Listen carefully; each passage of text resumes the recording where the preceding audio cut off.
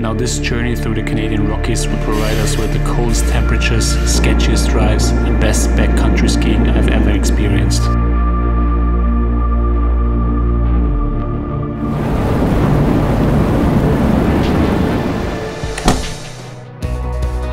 After arriving in Kelowna, we got to experience what Canadian winters look like. With temperatures up to minus 25 degrees, the first ride up the chairlift in Big White was a quite frosty one.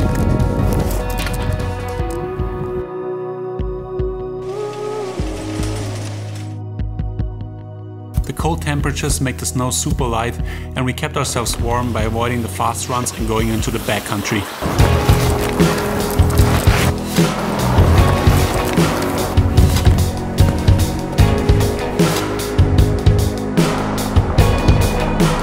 Leaving Kelowna behind, we drove deeper into the mountains. A 350-kilometer journey on icy roads took us all day to finally arrive at our second destination, Nelson, BC.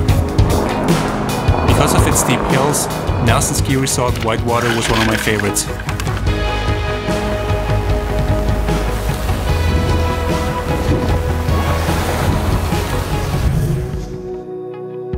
Now after 2 amazing days of skiing, we headed to Banff, where we experienced one of the sketchiest car rides I've ever had.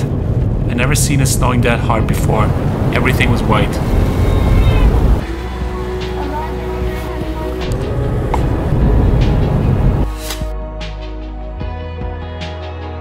After we made it down the pass safely, the sky cleared and we finally made it to Banff.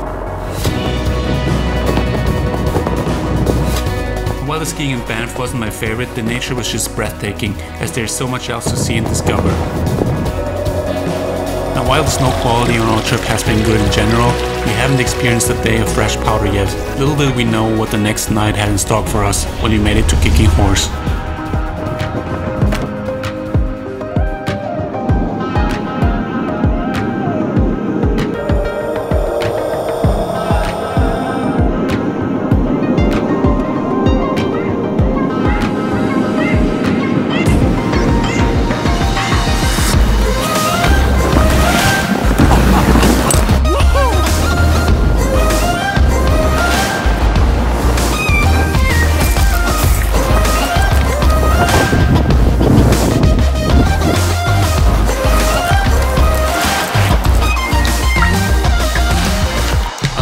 To Vancouver just after Rogers Pass, we stopped in the beautiful village of Revelstoke for our last stop.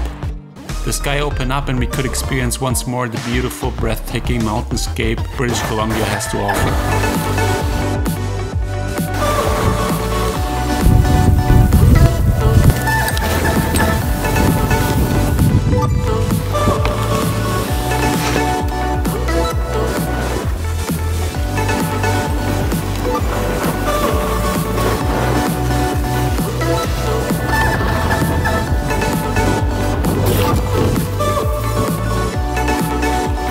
Taking account of all my travels, this has been one of my favorite trips so far. The amazingly beautiful landscapes of Alberta and BC just took my breath away.